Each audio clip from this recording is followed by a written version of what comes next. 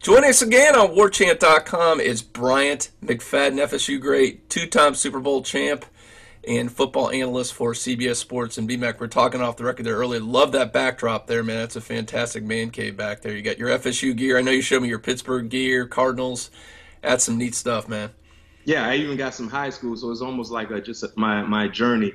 Growing up playing football, I got high school, I got college, Senior Bowl, and of course all my NFL jerseys. So that's good stuff, man. You can follow him at, like I said, CBS Sports, and it's BMAC_Sports Talk. Is that right, on Twitter? Yes, sir. You got some neat features going on right now, some NFL. You're profiling some guys doing some stuff, so it's neat to follow BMAC on there and _Sports Talk and get kind of a rundown there. And you and I are both can't wait for football season. We're getting there slowly. Here we are in the middle of June, but let's talk about linebackers today, BMAC. And in my opinion, probably after offensive line, maybe the next most disappointing unit on the field last year for Florida State. I'm going to go through some general numbers here for you, and it's not like a specific stat really for the linebackers, but overall, number 80 in total defense, 90 in scoring defense, 100 in forcing turnovers. I mean, you're Florida State, you got to be forcing more turnovers than being in the bottom tier of that. You know, you look at the Pro Football Focus grades we're going to put up for you here. Dontavius Jackson did pretty good this year. It was a number 155 overall to 77.6 grade on Pro Football Focus. And we had other guys. Emmett Rice was in there, didn't grade real well. He was hurt. And you had a lot of other issues there. But, BMAC, when you look on film at those linebackers in 2018, what jumped out at you? What were they not doing well that they should be doing? They just were not attacking. And when I say that, just coming downhill, finding the ball, attacking the football, sometimes not being in the correct gap. Now, a lot of that could be directed towards the front, because the front and the linebackers, they go hand in hand as far as being gap sound. So sometimes if a defensive lineman sticks his head in the wrong gap, that can kind of screw up the linebackers. But that's something that I saw personally, just watching the game, not playing with the right gap integrity, not attacking the football, and not being violent enough. And I think when you look at this defense a year ago, we saw growing pains because a lot of these players were so familiar with one particular scheme. And then Harlan Barnett comes in with his staff, kind of changing things for the most part. And you saw it took time for the linebackers, the defense in totality, to really understand and get adjusted to what they were supposed to do based on what they've been doing throughout their time there in Tallahassee. So we saw growing pains, but I can say this. I think for the most part, the defense played well. They just could not sustain that production, Gene. In the beginning of the most ball games, I mean, the defense came out with a fury. I mean, they were flying to the football, but because of the lack of depth, because of the lack of rotation with players coming in and out, you saw gradually throughout ball games, the defense kind of tapered down. And it didn't help at all because our offense wasn't consistent. Our offense wasn't generating positive yards. They weren't using the clock. And when I say using the clock, not just time-wise, using the clock by sustaining drives. That can do wonders for defenses when you're playing. In college football, most teams on both sides of the football, they're playing almost 80 to 90 plays. That's a lot of plays. But our defense was on the football field a lot, and because of that, they got tired.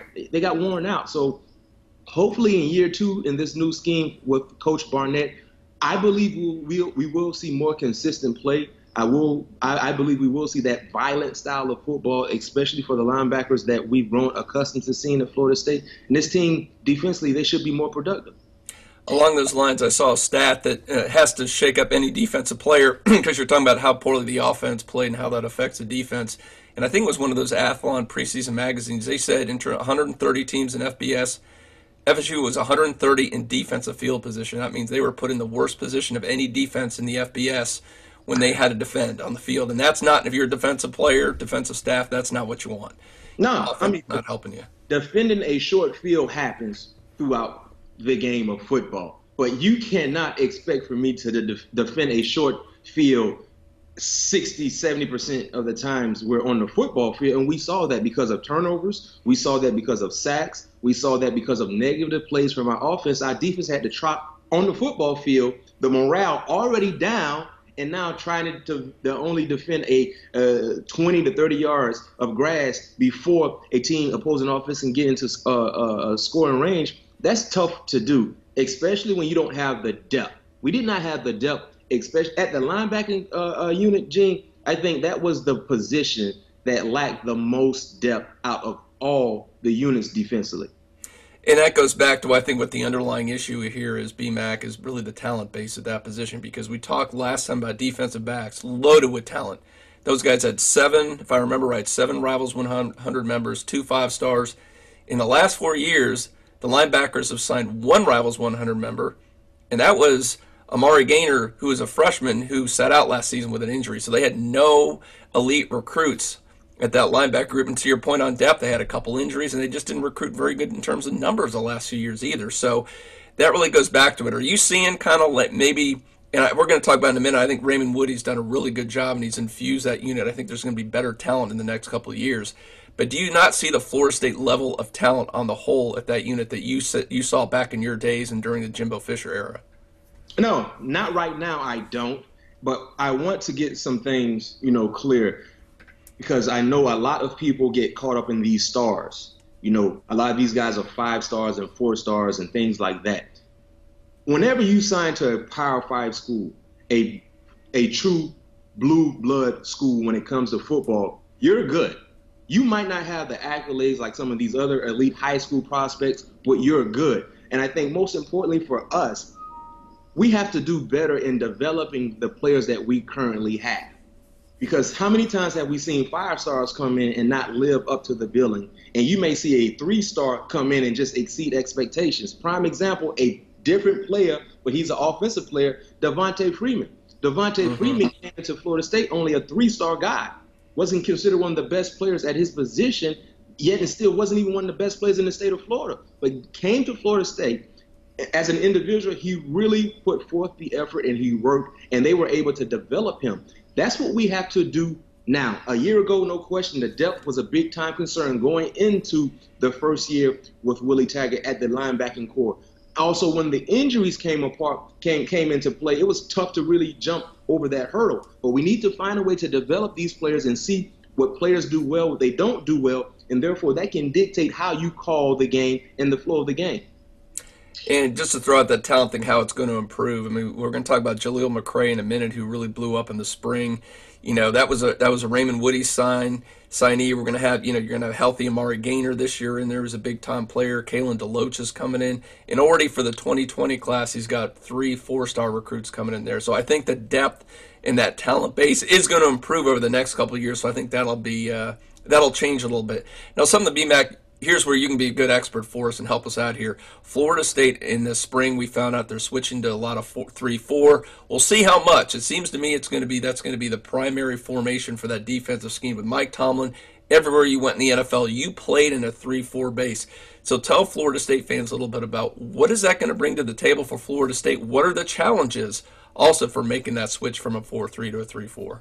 Well, if it's done the right way, Gene, that defense can be magnificent. My entire professional career, I was a part of a 3-4 scheme. I played under one of the best, well-respected coaching minds in the National Football League in Dick LeBeau. He was a guy that created the fire zone concepts that are ran throughout any level of football. But the most important thing that Dick LeBeau used to emphasize to us was that bad defenses don't have bad personnel. Using the personnel in a bad way creates bad defenses, if you understand that logic. And that makes a lot of sense. So transitioning to what we're trying to do now with Florida State, if they're able to use the personnel correctly, get guys in the ideal position in this new 3-4 hybrid type of defense, they will cause a lot of havoc for opposing offenses. Number one is because most college offenses, they don't see 3-4 schemes. I can even go back to when I was at Florida State. The only team that I remember consistently ran a 3-4 defense was Virginia. Virginia had pretty good personnel to do so, but they did not execute that defense extremely well, especially the front. The linebackers, they had ideal linebackers. I mean, Ahmad Brooks, Parham, they had some talented guys. Also Long, he came along right when I left. But in totality, they did not have the front. And if you think about what we did against Virginia, we ran the ball down their throat. We had an outstanding offensive line, the likes of Milford Brown, Montre Holland, Alex Barron, Ray Willis, Todd Williams. I mean, you can go on and on and on with some of the outstanding offensive linemen that were there in Tallahassee when I was there. And what we did against Virginia was we went right down the teeth of their defense because we felt their personnel could not uphold the standard for 4 quarters. But if you have a defense a la Alabama with the personnel in the right direction, a la Georgia with the personnel in the right direction, then you start to see success going in their favor. Alabama runs a 3-4 defense. They've been able to recruit the personnel, and ideal, they're getting coached up properly. Their defense has always been the creme de la creme when it comes to college defenses. Georgia, Kirby Smart. Even before Kirby Smart, remember Jeremy Pruitt, who used to be in Tallahassee. By the way of Alabama, he was ahead of that defense when Mark Richt was there before he became the head coach at Tennessee. They ran that same scheme. Those teams are successful because they do a wonderful job in getting personnel in the right situation to be successful. I think that's my biggest concern for us with this 3-4 scheme, or the hybrid, making sure we have the ideal personnel where they need to be, where they can be the most successful. I mean, if we did this a year ago, Brian Burns would have been a heck of a player as an outside linebacker. Being able to rush, standing up, using his speed, his athleticism. He's athletic enough to drop in coverage. He's not a liability when it comes to that. When it comes to doing that, he would have been the ideal outside linebacker. Now, who will transition into that role? Because one thing about 3-4 defenses, Gene, and this is the last thing I'm going to hit on with this, the outside linebackers are probably the most important player in the 3-4 scheme outside of the nose guard. And in Pittsburgh, our outside linebackers were basically defensive linemen that were super athletic. Joey Porter, 6'4", 255, 260, can run 4.5, can pass rush, strong as an ox. Greg Lloyd, Lamar Woodley. Our outside linebackers were the catalyst for our defense, along with the anchor, which is the nose guard. Those are the 2 most important positions on a 3-4. The outside linebackers, because they have to rush like defensive ends, but they have to be able to uphold the standard in coverage. And the nose guard, he's the anchor. He's the guy that keeps my inside backers clean. We had Casey Hampton, who's been the ideal nose guard for quite some time because he was 360, strong as an ox, and he did not mind just being a stopgap for the linebackers to flow to the football. He wasn't a penetrator. He was more so a stopgap. So if you can find an ideal nose guard and 2 outside backers, you'll be successful. It's going to be interesting to see, like you said, how that personnel works out. You got Robert Cooper, a.k.a. the Trench Monster, will probably take on that role, and he's dropped some good weight. He's getting into an acceptable range. We'll see if he's able to do that. And then one of the position changes, Leonard Warner has moved into the kind of that hybrid 4th defensive end linebacker position. So we'll see if he fits there. But again, a lot of question marks going into that defensive scheme. I want to talk about some of the personnel specifically, and Dontavius Jackson, who's kind of the undisputed leader of that unit. Has been a starter the last couple of years. And one thing we're going to show his numbers right here in Pro Football Focus is a thing I like to see, B-Mac, because we fall into the trap as media sometimes. We expect too much of these kids. You talk about all the stars coming out of high school. Fans do it all the time. But you want to see improvement out of a kid. And this, if you look at the numbers, great at 61% in 2016, 64.3 in 2017, 77% this past season. So he's showing that gradual improvement. Now he's the undisputed leader. What do you see out of Dontavius, and what his senior season here? What are we going to see out of him this year? I mean, you hit on improvement. From year 1 to currently now going into his 4th year, we've seen a guy that has improved. I think outside of the improvement from what we've seen, his ability to get in better shape. He came in, he was a bit chubby. He was like the Kyle Lowry of the linebacking core, a little chubby guy. But now if you look at his profile shot from his freshman year to now, you can see the transformation going in the right direction as far as taking care of his body and now being serious about the business of being successful as a college football player. He's the alpha male of the group. I like Dontavius because he plays with emotion. He's passionate about the game, and now he's starting to learn the game. What I saw last year, based on how he started the year compared to how he finished it, it was night and day. He had some of his best football games towards the latter part of 2018. Boston College, Notre Dame, I think he finished with double-digit tackles in both ball games. He was flying around to the football. He was a magnet as far as tackles. I mean, he was getting to the ball, and he has that athleticism. So I'm excited about Dontavius based on how he finished 2018 going into 2019. He is the alpha male of that group. He is the vocal leader. He is the emotional leader. And it's imperative for him to lead by example because he is the senior of the group, to say the least, as far as experience and as far as age. He's one of our best defensive players, and a lot of things that he does kind of go unnoticed, but the heart and grit and toughness he plays with is something that I always see, and I think he has to be the ultimate leader for our defense because we were just talking about the depth issues we had a year ago. There's a good chance this depth will be better, but they will be so young. I mean, there's a good chance, man, we might see 2 or 3 freshmen getting an opportunity to play. And it's up to Dontavius and some of the other guys to really lead these guys by example. But I'm excited for him. I think he was second in tackles, around 70-plus tackles. I think he was second in tackles for loss. I would love to see him improve on that number, and I think he will. And the last thing I will say about my excitement for D-Jack, year 2 in this defense. Now he understands what the coaches expect from him. Now he understands what the coaches expects from the defense in all 3 levels. I think that would do wonders for his growth, starting the season on fire, staying healthy, and being able to sustain that level of play because this is his last hurrah. This is the final lap of the 4x4 for D-Jack. He better make sure this lap is a hell raiser. Organized chaos is what we need to see from him. This is what we need to see from this defense. I mean, he's a 4th leg on that 4x4. He will not get any do-overs. He can't hit the reset button. So what he puts on film this season, he will have to embrace it and own up to it because, of course, he has aspirations of playing in the National Football League, and I believe he will do so. Next thing I want to talk about is my favorite position change, probably of anything that happened in the spring, and that is Hamza Nasruddin will be moving from that safety position to the linebacker position. Why I love this, because from the beginning you saw this kid, you talked about being aggressive, having that attitude. He will knock your you-know-what in the dirt. He's done that consistently back there. You look at his grades here, we're showing you right now, very solid tackling. He's always been a good tackler. Where he struggled a little bit is in coverage in that secondary. But that's the thing. At linebacker, he's not going to be covering those 4-4 wide receivers. So, I mean, he's a guy who'll probably be a good coverage linebacker, guy who's aggressive. He's a 4-4 guy, 6'4", about 220 pounds. I love that move to linebacker for Hamza, and I think that can be his future. I was always questioning why Hamza was covering guys in the slot anyway. Extremely rangy, but he plays tall. And that's the wrong attribute you want to have for a guy in the secondary playing tall. You don't want to play like a stop sign because you're not bending.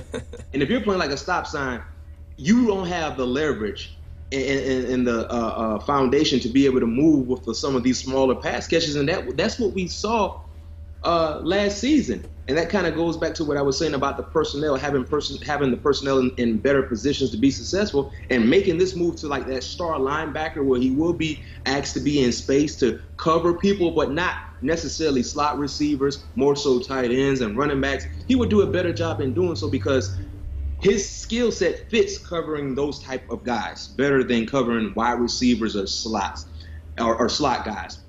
Then the tackling, you talked about it. He's an angry man. I love it. I mean, he's an angry guy. You want your defenders to be angry or be able to hit that angry switch and turn it off to be polite. On the football field, he's an angry guy. And he flies around. So I'm excited for this change as well because he will bring a type of energy to the linebacking core based on how he plays. I mean, he's a guy that can be a tone setter.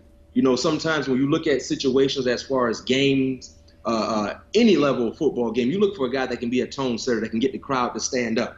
He can be that guy. He just has to be able to understand now he will be called to take on more blockers than what he's done so far in his collegiate career. But the game is not a physical game like it was when I played. You don't see a lot of eye formations. You don't see a lot of strong, weak eye, things like that. More so it's a finesse game implemented with some downhill running. He should be okay. I think this is a big move. I know we talked about the secondary a week or so ago, and I talked about how excited I was about Taylor moving to that inside role, more of a safety type role. I'm just as excited about Handsome moving down to the linebacker area because, first of all, we need that type of spark. Secondly, his skill set will help him be successful playing in that box area as a linebacker. And lastly, I mean, we need depth. We need to add bodies, and I think he will be a quality starter. And you know, D-Jack has to help him and bring him along because, of course, Hanson never really played the linebacker position in the collegiate level. But, yeah, I'm excited about him. He's angry Hanson is what I call him. I've come up with a nickname for him. That sounds good. The last guy I want to just specifically, we'll throw down some of the other ones I want to talk about just because you talk about being excited about a player. I don't think there's anybody's been more excited about a player coming out of spring practice this year than Jaleel McRae. The true freshman has come in. He had 11 tackles in the spring game, had 2 picks in the scrimmage before that, and just any player you talk to, the coaches, they grin from ear to ear when you bring up his name, what he brings to the table. We talked about Raymond Woody's recruiting. It's improving, bringing in the talent. Guys like this, because BMAC, I think since Telvin, has there been a star linebacker guy you go, that's a star player? Has there been anybody since Telvin on this team? I mean, we need a guy like that. Maybe Jaleel can be that guy that they need back there. You know, Gene, you covered the game for quite some time. You know, you covered Florida State for a long, long time. You've been around a lot of outstanding, talented players. And the thing I like about Jaleel is that when you see him play, when you see him practice, you instantly say he has that it factor. Yeah. And the it factor is a guy that seems to be in the right position all the time. Clearly, mentally, he's not where he needs to be because he was an early enrollee and he was learning on the fly. But his ability to be where he's supposed to be is just a natural instinct. He has the it factor. Some players don't. Some players do. I mean, I've seen it all the time. It's a guy that, you know, on the National Football League level, you might draft a rookie and he don't even know the defense, but he's always picking off passes. Or as a pass catcher, he's always catching key third down conversions or touchdowns. He just has the it factor. Now, when you're able to combine the knowledge that he eventually will get along with that it factor, he will be a superstar for us. He could potentially be a freshman All-American. Wow. The only concern would be, Gene, the opportunities. But when you have that it factor, Gene, you can make an impact in any facet in the ball game. Special teams wise, running down kickoffs, running down punts, you might get 6 or 7 snaps in a ball game. Those 6 or 7 snaps potentially could be highlights. It doesn't matter when it comes to the opportunities. If he's able just to get on the football field, he'll provide an impact. I like what he's been doing. He just stays around the football. That's a quality skill set to have. Funny you brought that up. The 2 guys had it factor for me on defense, and we talked about him before. Akeem Dent was one of those guys. I mean, right off the way, first practice, you're like, okay, this kid gets it. He's got the instinct for the game. You're right with Jaleel's the same thing. Going there. A couple other linebackers I just want to bring up. I don't know if you had any impressions. Adonis Thomas comes in as a senior. He's got some experience. I think whether he starts or whether he's one of those first guys off the bench gives you some quality there. Emmett Rice, who has battled injuries his whole career. Now, here's a guy who can fly from sideline to sideline, just has not been able to stay healthy. And then Amari Gaynor, who was a highly regarded guy coming in set out last year. He actually led both defenses in tackles in the spring game with 13. So we finally saw what he can do when he's healthy. He's out there. He's that solid, consistent tackler out there you need. So, I mean, we're talking if they can stay healthy with some of these guys, it gives them a little bit more depth this year that they didn't have. Yeah, let me hit on Thomas first and foremost. Signed with Alabama and then transferred to Florida State. 6'4", 235. My issue with Thomas is that he does not play 6'4", 235. When you're that big, you got to be a bully on the football field. You got to consistently bully people. You got to play. We talked about Handsome playing angry. Thomas needs to have that same mentality. He has to have that same DNA. I'm going to bully you. I'm going to take your lunch away from you, and there's nothing you can do about it. Coach Andrew used to tell us all the time, he don't want to coach soft people. And I'm not saying Thomas is soft, but Coach Andrew used to make that analogy based on what he's seen on the football field. You got to consistently deliver the blow. If you're that big, show me. And be an intimidator. That's how you have to play the game of football, especially playing the linebacker position. And this is his last hurrah. Like you said, he's a senior. Either you go take it or you don't. This is it. This is the final lap for Thomas in that 4x4. He will not get any do-overs. Don't know exactly if he will be a starter, but any opportunity he gets to get on the football field, be serious about your business and go take it. Go take somebody lunch. Don't ask for it. Go take it. He has to be a bouncer. He got to be throwing people out of the club. And I didn't see that all the time. I didn't see that. And Emmett potentially could be that Telvin Smith type at the linebacker position, right? But he can't stay healthy. He can't stay healthy. Accountability is the best trait you can have, being accountable. Because if you're accountable, you're able to be involved in practice reps. You're able to be involved in getting experience. And we haven't seen that from Emmett since he signed on to Florida State. And because of that, he hasn't really picked up weight. He hasn't really picked up a lot of strength because he's always been dealing with some type of injury. I think if he is healthy, Gene, he's talented. He's a guy that has the knack for being around the football field, but we just haven't seen it. We just haven't seen it. So I pray that he is healthy because, unfortunately, it's hard to really – you can't control injuries. And you don't want to get hit with that injured guy label. You know what I mean? We saw that with George Campbell. Came in with a lot of hype, but never got an opportunity to really show his worth because he was always injured. And then when he was healthy, he was behind the 8 ball. You know what I mean? So I like Emmett. It just has to be healthy. Just hold your breath with Emmett. If he's healthy, I think he will provide a spark for us because he has that knack for being around the football. He's a tackling machine. I don't care nothing about how small he is. He just has that go-get-it factor, like Telvin did. Remember, Telvin only played around like 220 or 215, but you can tell because he loved the game of football. And then and Garner, who was the last? Amari Gaynor. Oh, Gaynor, yeah. Gaynor had a heck of a spring. I think Gaynor should have a lot of confidence going into fall camp. He's a local kid, highly talented kid, but couldn't really crack the lineup last year. You talked about some of the injuries. He was hurt. Yeah, he sat out last year, yeah. And he sat out too. But going in before he was injured, I was hearing he was having some, issues catching up on the system. But so far, when you watch him in the spring, you saw a guy that knew what he was doing. And I think, too, the best thing for Amari was seeing the success that Jaleel was having. I think that was pushing. That was pushing Amari. Because guess what? When McCray came in, he was a talk of the town as far as the young defensive players, him and Dent. But then at the linebacker unit, everybody was talking about McCray. And watching how Amari just took the spring by surprise, I felt like he saw the heat and the level of recognition that McCray was getting, and he was like, you know what, I'm here also. And I think that's what we need, competition. You know what I mean? When I played in the secondary, I played, like my last few years, I played with Stanford Samuels, and then my senior year, Leroy Smith, Antonio Cromartie. We used to compete against each other. Oh, I bet they don't catch any passes on me today. Or I bet I don't give up 3 third downs in this ball game. We used to compete against each other, and it made it fun, but not to mention you didn't want to be last. You always wanted to be in the top of the charts when it came to allowing passes to your side. I think we started to see an internal competition between Amari and Jaleel, and it actually worked out well because both players played phenomenal. Yeah, 2 leading tacklers in the spring game, so they're already off to a nice little competition there. We'll see that. Hopefully that continues during the season. Yeah, you're absolutely right.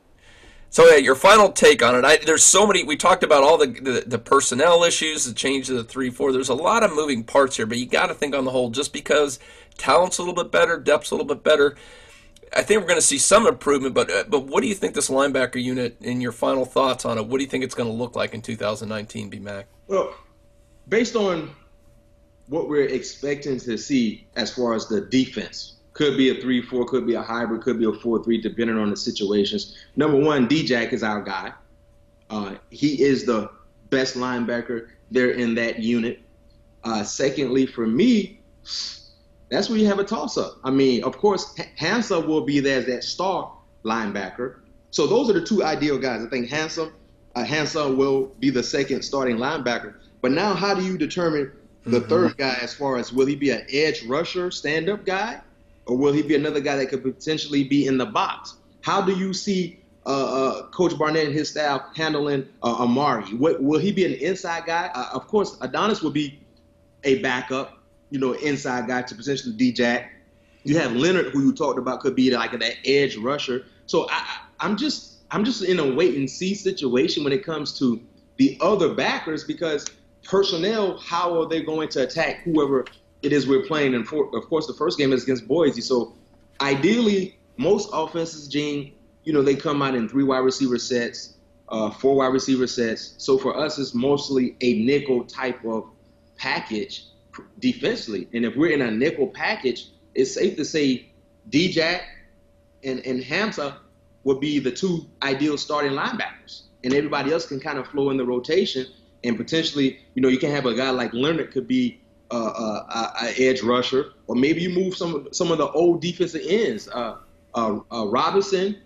He played some there. Yeah, Robinson in there some. You got Dennis Briggs, a guy like that who was hurt, who probably can fit in that role. And what's his name? Conjo? Oh, Kando, but he's a little Kando. bigger. I think he may be that other defensive end, but he may be athletic enough. Really highly regarded guy, 5-star guy coming in, a little bit bigger though, in the 260 range. But if they can get him over there too, maybe. Yeah, so you might see some of those guys that we've seen with their hand in the dirt standing up to be some type of edge rusher in that sub package as far as nickel and dime. So just wait and see. But I think the 2 ideal guys, starting off with D-Jack and then Hansa, will be the 2 starting linebackers. And then kind of seeing how the formation will dictate based on what the offense gives you. Great stuff, B-Mac. This is going to be a lot of fun, man. You get me all excited. I can't wait for practice to start up. We've still got about a month and a half to go before that thing kicks off, but good stuff. And you can follow B-Mac again, B-Mac_Sports Talk, and catch his work at CBS Sports all over the place, man. Great stuff. We'll do it again soon, B-Mac. You take care, buddy. Likewise.